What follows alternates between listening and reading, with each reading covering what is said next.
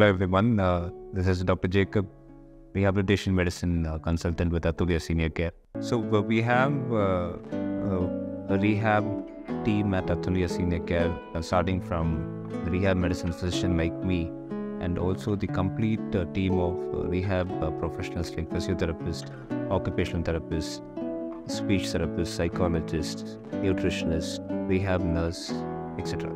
So with this spectrum of rehab team, I would want to stress about one specific rehab field area called occupational therapy.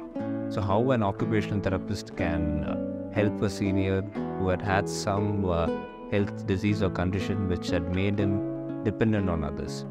So occupational therapy, as the name indicates, it works on tasks. It helps, they help in making the senior accomplish a task easily, adjusting the problems which they have. For example, there is a stroke patient who had a left hemiparesis or hemiplegia.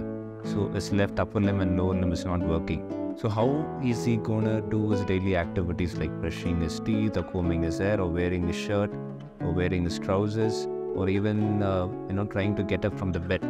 So these are all very simple, trivial tasks which might look like that from the outside, but it would be a huge task for a person who is bedbound after a major stroke.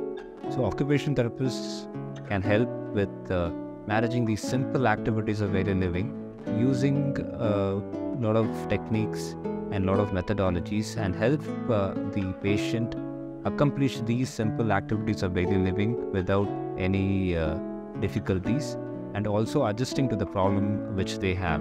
So it is important that all these simple activities of daily living can be done by the patient, because what is the point of having a patient walk or run if he is not even able to wear a dress or comb or even help himself in the toilet?